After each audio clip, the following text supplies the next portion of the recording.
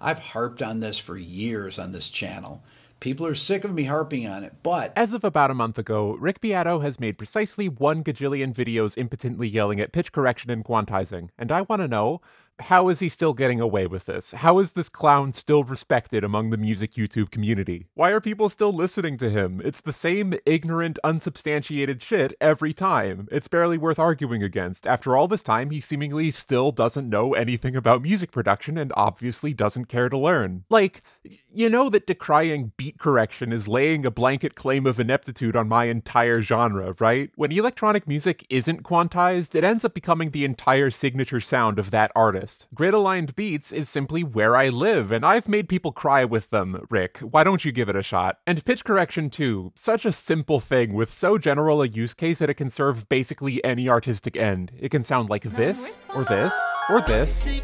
You're not going to win this battle, motherfucker. It's like trying to take procedural noise out of the visual effects industry. This latest curmudgeonly ramble mentions T-Pain by name, which makes sense because he popularized that modern R&B vocal processing sound, but he also mentions that T-Pain can actually sing. the amazing thing about T-Pain is that he can actually sing really well. You just rarely hear it. Shouldn't that give you pause? Don't these two pieces of information conflict in your boomer brain? T-Pain can sing, T-Pain uses autotune, so clearly he sees it as an aesthetic end outside of just patching up his voice, right? What's not clicking? This newest video really sinks to new lows. He takes a swing at comping in this one, like the practice of splicing different takes together, not even pitch-corrected takes, just one take here and another take here. Now, I'm not sure why Phineas showed that, because to me, the idea is that you showcase a person's singing ability. No, stop right there. Music isn't made for the purpose of shallowly impressing elitist old men anymore. You've stumbled butt backwards into this profession with wrong-headed ideals and you need to start over. Do not pass go, do not collect $200. Also, in this newest video is a truly stupendous reach to try and connect autotune and quantization to AI art, as if these tools were a dark harbinger for the eventual complete automation of music. But if songs are going to be hyper-edited through pitch correction, timing correction,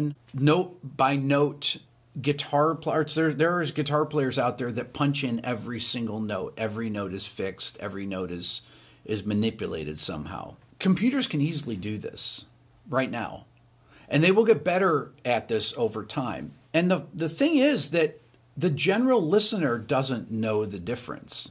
And they frankly don't care.